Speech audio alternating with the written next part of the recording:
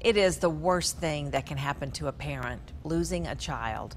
In April of 2016, Lakeya Collins suffered the pain of losing her son, popular Greenbrier High School student Robert Ballard. These young men are like my kids. Robert was like a son to me.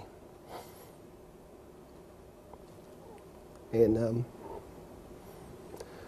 it's tough for everybody. The 16-year-old star athlete drowned at Clarks Hill Lake while trying to swim to an island. Coach Tony Kramer went to the scene when he got word of what happened. They were in a really kind of at the point of state of shock, disbelief. Kids who are now mourning the loss of their classmate and their teammate. Robert ran track and played cornerback and wide receiver. Great to his peers, and that's what I'm going to miss most about him. It's just being able to talk to him. My job right now is to be there for the kids, be there for the family. We'll work through this together. Lakeya turned her pain into action and has been trying to get Robert's Law passed to prevent teen drownings in Georgia lakes. She's also published an autobiography, All Is Not Lost. Lakeya, thank you so much for coming on the show today. Thank you, Jennie, for having me. I was complimenting Lakeya on this picture on the book. It's a beautiful picture of her.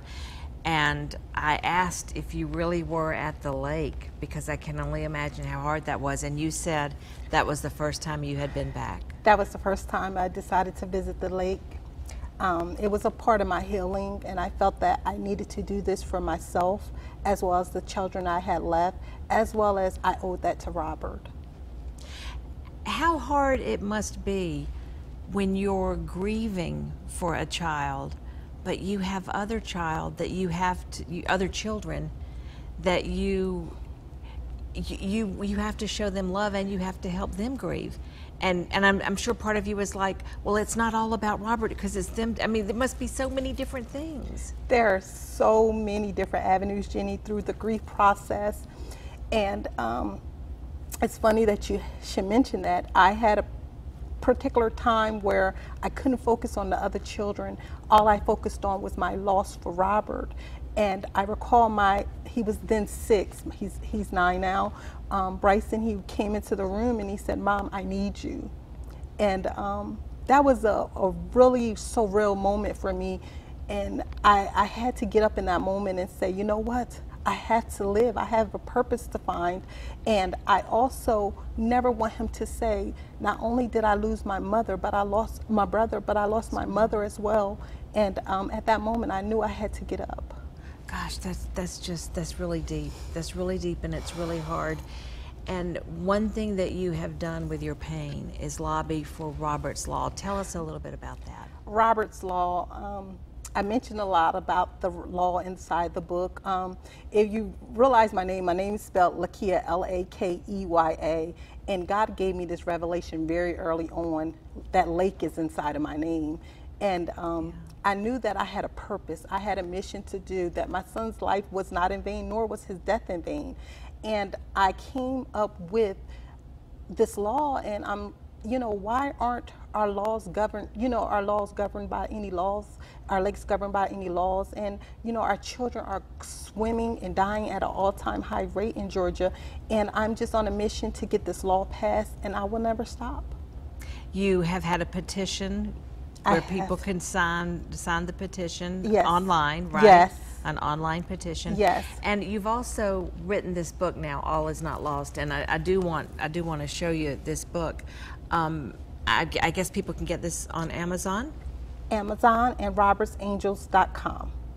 Amazon or robertsangels.com.